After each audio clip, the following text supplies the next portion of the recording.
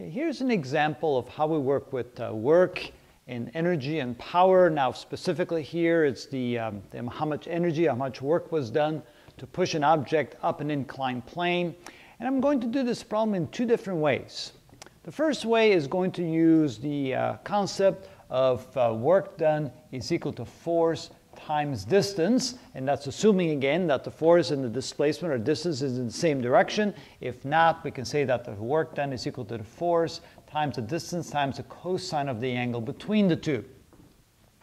So let's make a drawing of this problem, but maybe we should first read it. That helps us understand what's going on here. It says here that a box with a mass of 20 kilograms is pushed 100 meters up a frictionless incline that makes an angle of 40 degrees with the horizontal. The box moves slowly at a constant speed. How much work did it take? So if it says that the box moves slowly at a constant speed, that means it's not speeding up. That means no energy is put into making it go faster, so no kinetic energy is gained. And the box moves slowly at a constant speed also means that there's no net force, that the force used to push the box up the incline counteracts equally to the weight of the box directed down the incline, so that there's a matching of forces there. So let's make a drawing of that so you can see how that looks. So here's the incline.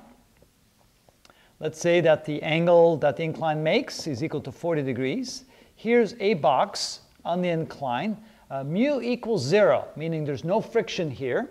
So if we, for a moment, look and see what's acting on that box, let me draw the forces of gravity, and I hope this pen works.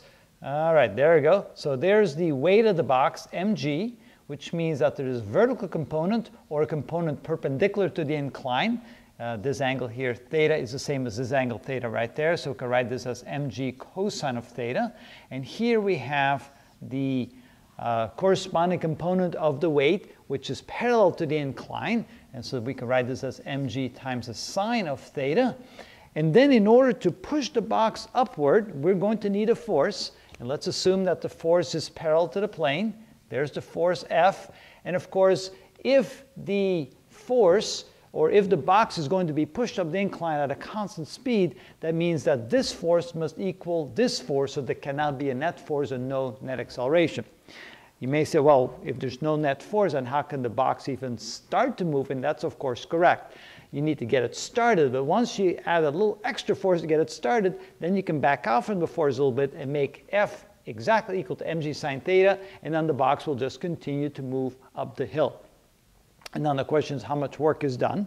And so if the distance covered in an incline is 100 meters, so if the displacement equals 100 meters, then we could say the work done is equal to the force required to push the box upward at a constant speed times the displacement of the box. And the force, of course, in this case must be equal to the mg sine theta. So in this case, we can say that the work is equal to mg sine theta times the distance. And now we're ready to plug in the numbers to figure out what that is. So work is equal to the mass, and we said the mass was 20 kilograms. The acceleration due to gravity, 9.8 meters per second squared. The sine of 40 degrees. And then the displacement, 100 meters. Notice units-wise, kilograms meters per second squared, that's the same units as newtons. And then we have meters, so the answer will be Newton meters, and we know now that Newton meters is the same as joules. Where's my calculator? Here we go.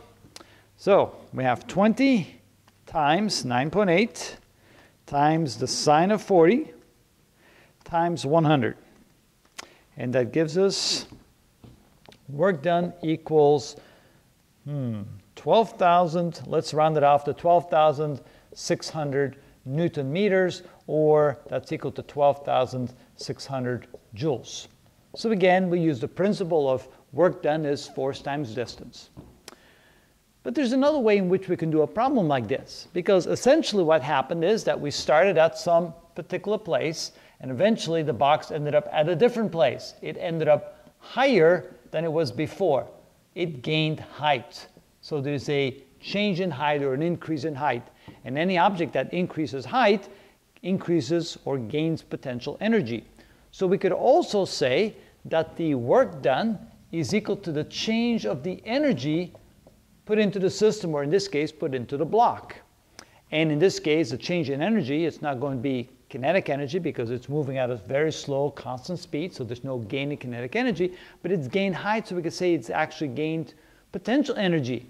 So this is equal to the change in potential energy, and by definition, the potential energy is mass times g, the acceleration of gravity, times height. So this is equal to the change in mgh. And of course, the mass isn't changing, g isn't changing, h is changing, so we can say that's equal to mg times the change in the height. And oh, there we go, there's my pen. And so therefore, we can say that the work done is equal to mg times the change in the height. So how much did the height change? If we look at this triangle right here, there's the triangle. Height is the vertical side of the triangle.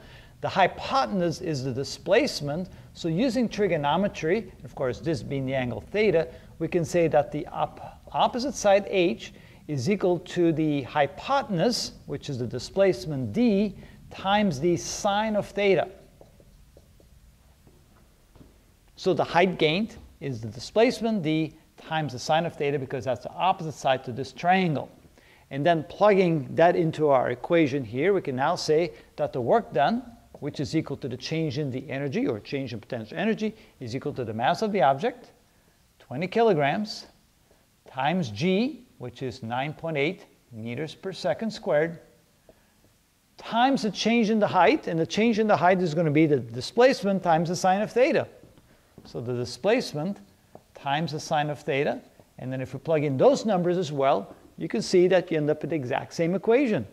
Work done is equal to the 20 kilograms times the 9.8 meters per second squared, times the displacement, which in this case is 100 meters, times the sine of 40 degrees.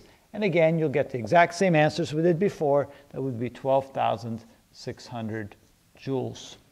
So you can see that you can find the work done in two different ways, using the equation force times distance, or force times displacement, and the equation the change in the energy. Now that we have kind of the concept here, let me show you how we can actually expand upon this and come up with a general way to solve a lot of these energy, work, and power type of equations or type of problems. So let me put another example on the board.